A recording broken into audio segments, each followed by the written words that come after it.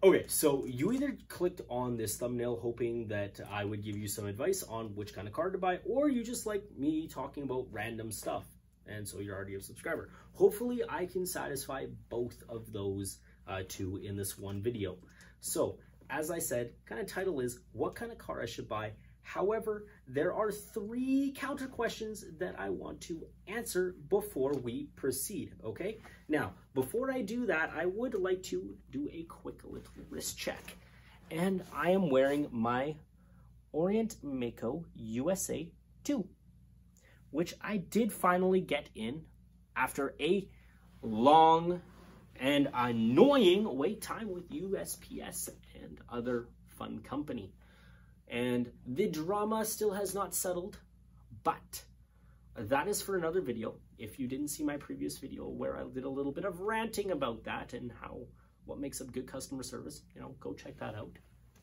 I'll leave a link down in the description to the last video. Now, on to those 3 questions, okay? So when people find out, like, I really like cars and, you know, I like fixing cars and modifying vehicles, they start asking me, what kind of car should I buy? And I think to myself, oh my goodness, all right, first of all, I don't know you, I do not know your tastes. So it's kind of like asking a stranger to make a huge purchase for them, probably the 2nd largest purchase of their life, is probably not a good idea. You wouldn't let a stranger choose your pet. So I don't know if you should let a stranger choose the kind of car you buy, right? That just makes sense. But I can offer some good advice. At least I think it's good advice, okay? So bear with me. So first question is, why are you purchasing the vehicle? That's the very first thing I want you to ask yourself. Why are you purchasing the vehicle? Now, I'm going to assume we've moved past the whole, I am buying this for transportation, okay? Because obviously you're buying it to get around. If you're buying it to sit in the garage, that is a very expensive paperweight. Or yeah, don't do that. That's really dumb, okay? Unless it's a collector's item, but that's a whole nother spiel, okay? So you're asking yourself, why am I buying this? Is this to drive around the block and impress people?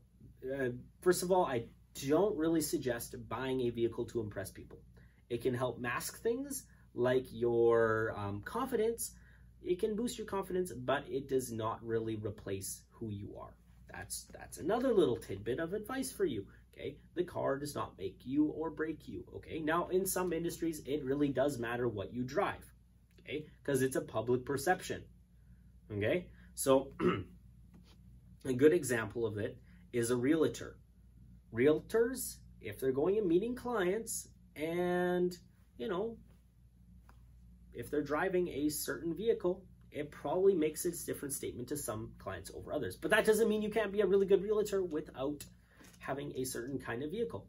But you have to understand why you're purchasing it. What will it do for you? For instance, and this is a nice model, actually it's a really old model of a Dodge Ram 1500. I'm not really a big Dodge fan. I actually like Chevys a little bit better. Or GMC actually, the same thing. Is if I am purchasing a pickup truck, am I using it to tow a trailer out to the lake? Am I choosing it as a work truck? What's the purpose? If I'm choosing a minivan, am I hauling the kids around? What am I doing? What's it doing? What's it doing for me? For instance, if I were to look at this vehicle, it's a 370Z. Now I don't have one of these. I really do like the 370Z, but I don't have one. I probably won't ever buy one, even though I was like absolutely obsessed with these cars when I was younger. Like when I was in high school and in university too. Is that if I look at this and I'm like, okay, well, is this really a, something that I would buy? Is this practical for me, really? And that's kind of the second segue into the second question is does a vehicle like this suit my lifestyle?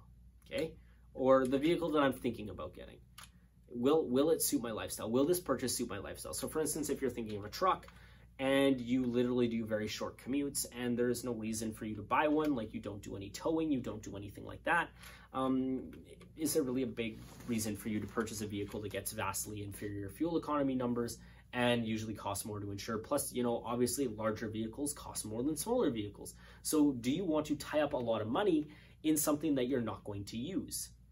And at that point, I think it's actually more smart if you look at purchasing something that you're going to be used to the fullest extent daily. Okay, so if I were to, now a lot of people would be like, oh, well, you're not going to use a sports car every day. I mean, you can, depending on where you live, right? So, and that's actually a really good point to bring up, is your climate that you live in. Now, a lot of people will say, okay, for instance, if you live, honestly, I'm going to say a lot of cars are designed for sunny California, and that's about it.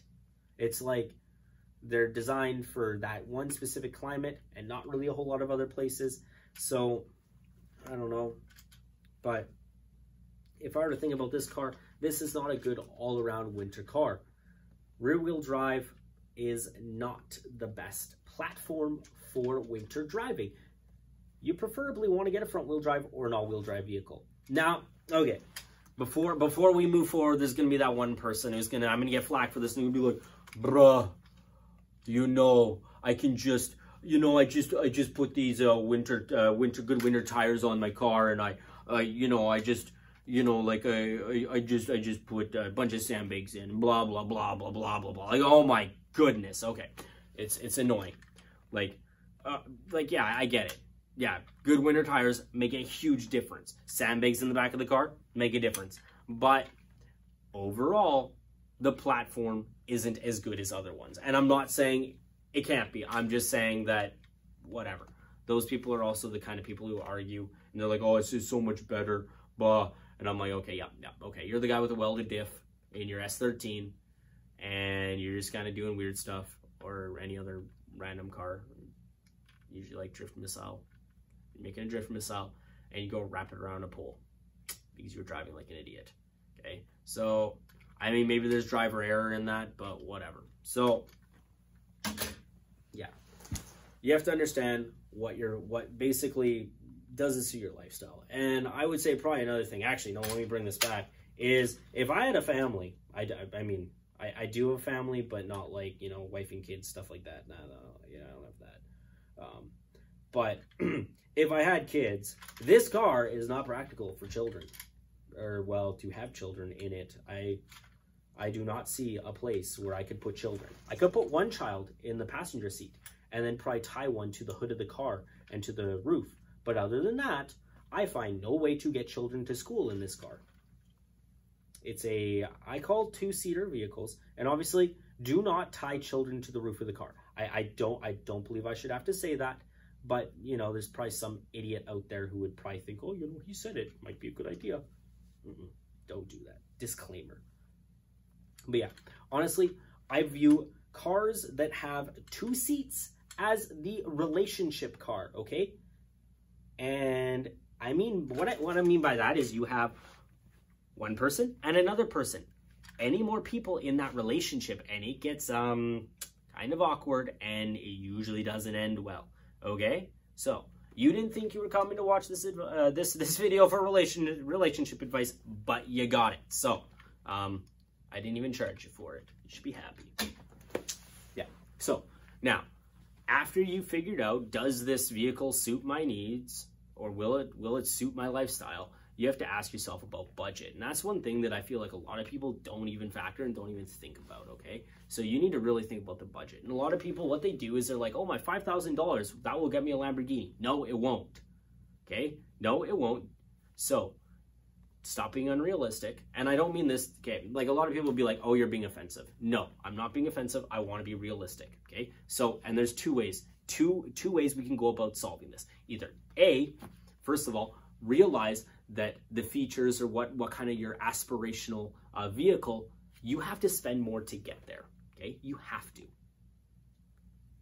Either do that, so spend more to get there. Now, only if you have the means, only if you have financial means should you be spending. However, if you don't have the financial means, do not overspend. Realize that that budget is there, and stay within it. If you have the money, go above, stop being cheap, go above and spend to get what you actually want. Don't just complain that no one has something for what you really feel like paying, because at the end of the day, a Lamborghini is not worth $5 grand, okay? You can't buy a new car for $5 grand. Maybe in another country, and it's not even a car, maybe it's a weird tricycle. So, but besides the point, you have to know your budget and you have to stay within it, okay? Don't overspend, because I find that's one of the hugest things that lead people into debt is overspending.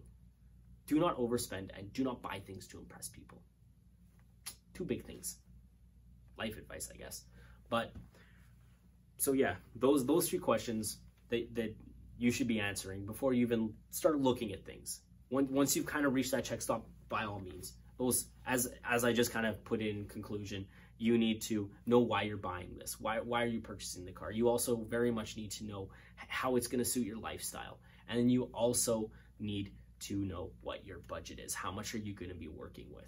Okay. So now this is I would say the springboard for the series, in the sense of I want to be talking about, pros and cons, and teaching you guys whether or not you're purchasing your first vehicle or, your 100th vehicle. I want to give you kind of ideas on, talking about like financing, leasing, different things like that, pros and cons of, buying used versus new, like warranties and different stuff like that.